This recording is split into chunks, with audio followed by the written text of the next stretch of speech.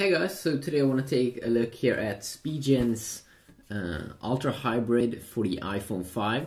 They have two different colors here, a black edition and a gray edition that we're going to take a look at. And it's just very simple case here for the iPhone 5. It should probably also work with like the iPhone 5s if it shares the same form factor. It has a see-through back here, which is pretty awesome. Has a camera hole, and it has, let's see here, awesome design here on things like the power button, and that's in a soft material here. Also you have the Spigen text here, and you have full openings down here for the sound, charging your device, headphones, and also very quality design here on the side. And you have the same kind of design here on the black variant. So let's first try out the gray edition.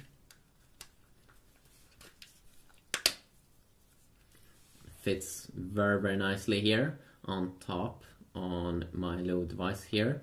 So have a quick look at it here from the side.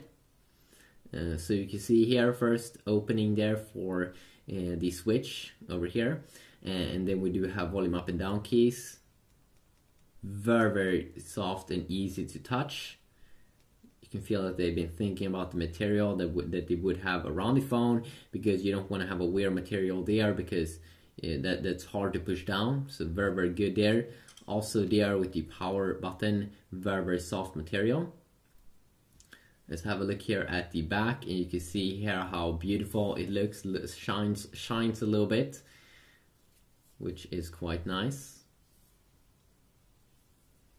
So very lightweight here.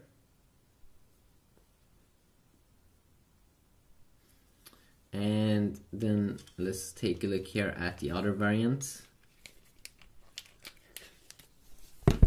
which is darker variant here. Also, what you do get here with this one is that you do get a screen protector that you can apply on the front of your screen. This is how the black looks like. So same kind of design here. Maybe a little bit harder there to read the text, but overall it's the same. Just have a little bit of a darker tone to it.